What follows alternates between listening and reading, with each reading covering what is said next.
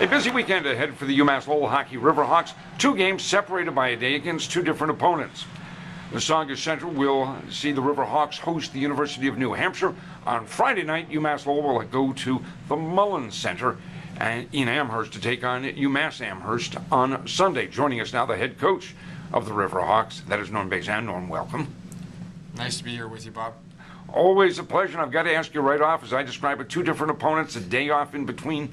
A little bit of an unusual or not typical weekend. Does it change the way one approaches practice in that there are 2 different opponents and you've got another day to practice between games?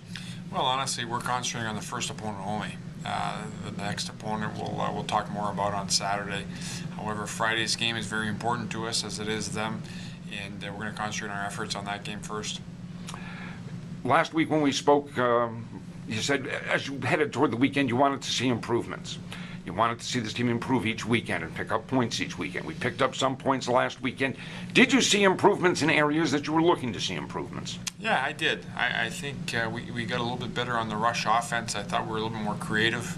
I thought our special teams took a little bit of a step forward, and it's going to continue to do so if you're going to be one of the top-tier teams in this league. You mentioned the offense and on the rush, a little more creative. Is creativity something that can be taught, or is something you've just got to find players that are creative?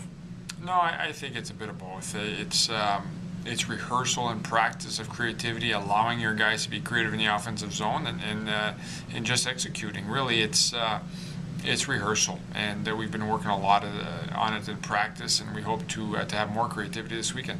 When we talk about creativity, I think of players who see the ice well. When you scout a kid, you can see how well they skate or shoot. Can you see, as a scout or scouting a player, how well they see the ice? Oh, certainly. You watch them enough times, you can see a lot of different things come into play. I think on-ice vision is a big deal. I think hockey sense is even more important than anything. I think if a player has sense, he knows where to go, he knows when to delay the play, when to maybe pull up, all those tight little things, those nuances for the opposition that cause havoc. When last we heard from you, it was on the radio Saturday night following the second game with Maine. And one thing you had said was that Maine came out with a great deal of urgency in the third period. How does one define urgency? What must one do on the ice to show that urgency? Well, I think we've showed it at different times this year where we've been at our best. Up at Colorado College, I thought we beat them to the puck all night long. And I thought some of our battle level or our compete level wasn't as good as theirs in some of those one-on-one battles. And it has to be, especially at home, if you're going to have success. We didn't play poorly, but we didn't play our best. And that's not something you want to take with you to Friday, so we're going to try to remedy that right off the bat. Are there things one can do in practice? Obviously, you don't want to get players injured, but are there things you can do in practice that helps to increase the battle level, the compete level, that pushes the question of urgency? There's no question. You can do a lot of one-on-one play, 2-on-2, 2-on-3 play, a lot of different confrontational battles that you put the players through. And we don't really think about injuries. Injuries happen in hockey. They're going to happen regardless of what you try to do or not do in practice. So you don't really think about that. You just put them in as many adverse situations as possible where they have to battle through. And our guys have been doing some of those battle drills here this week. As indicated earlier, 2 different opponents, 2 different rinks also this weekend. Because on Sunday we're out at UMass Amherst. It is the Olympic sheet. We have been through a weekend earlier this year playing first in Denver, an NHL rink, and then in Colorado Springs against Colorado College, an Olympic sheet. Is the transition from one to the other, as the scores there might suggest, easy, or is it more difficult than I'm giving credit to?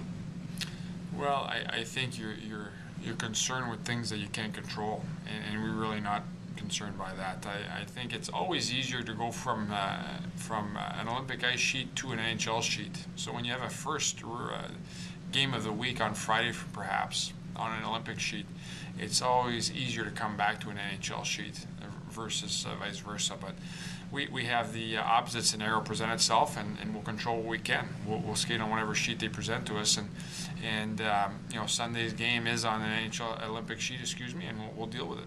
Seemed when we were on the Olympic sheet last time at Colorado College, and you pointed out maybe our strongest game of the year, this team seemed very adept, very much at home on the larger surface. I think we've got some good skaters, and I think we're fairly good east and west as well as north and south. So I think not only is our agility improved, I think we've got some good skaters. So it really doesn't intimidate me having a big sheet. You do have to make some adjustments in your game plan. However, we'll make those on Saturday and hope that the guys were listening intently. And finally, what are the keys for the weekend? Well, first and foremost, we want to bring our compete level up to where it's been this year, at different points this year. Secondly, we want to certainly drive the net and make it difficult on DeSmith, who's, I believe, the leading goaltender in the league at this time.